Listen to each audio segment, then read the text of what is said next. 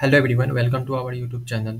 In this video, we will guide you through the process how to reset PC without using F9. Like sometime our F9 key is doesn't work, or we are resetting our laptop using F9 key. So if your F9 key is doesn't work, then how to reset your PC? So make sure your charger plug in on into the your PC, okay? And then go to setting. Here you can go to window, and here you can see click on setting. Now in setting, go to system. Here you can see all the option. Go to find the recovery option here. Here you can see recovery option. Click on this. And now here you can see the reset PC. Click on this reset PC. And now here is two option will show. First is keep in my file. Remove the app and setting but keeps your personal file. Okay.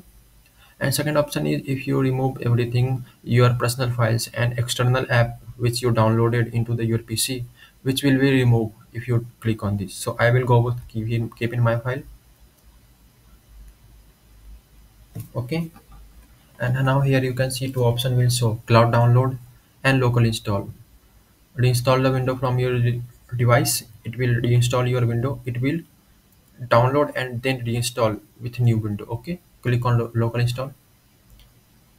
Here you can see current setting, restore the app and setting which come with PC and reinstall window from the device. Okay, click on next.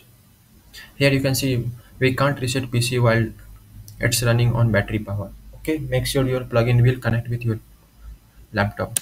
Now our plugin, go back and then click on next. Now it will take some time. Wait for a few seconds. Now here you can see ready to reset. Change the setting back to their default. Keep in personal file. Reinstall window from the device. Remove all app program which didn't come with PC. So make sure you can read this all the option, and then you can click on reset. Then your laptop will reset. Okay.